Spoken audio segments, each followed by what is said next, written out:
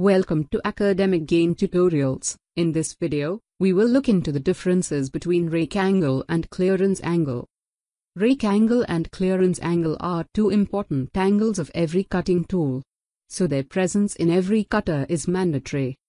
By definition, rake angle is the angle of orientation of rake surface from the reference plane and measured on other plane. On the other hand, clearance angle is the angle of inclination of flank surface from the cutting velocity vector and measured on other plane. So, let's look into the basic differences between rake angle and clearance angle in a tabular form.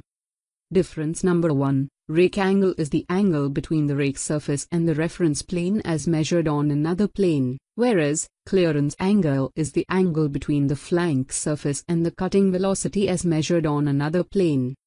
Number 2. Rake angle indicates orientation of rake surface of the cutting tool, whereas clearance angle indicates inclination of flank surface of the cutting tool. Number 3. A cutter may have positive, negative or zero rake angle. Typically its value ranges from negative 15 degrees to positive 15 degrees, whereas clearance angle is always positive, it cannot be zero or negative. Typically its value ranges from positive 3 degrees to positive 15 degrees.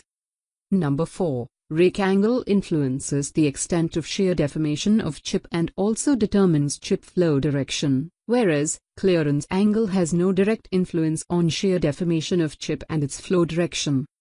And, difference number 5. To some extent, rake angle influences cutting force and power consumption during machining, whereas clearance angle no influence on cutting force and power consumption.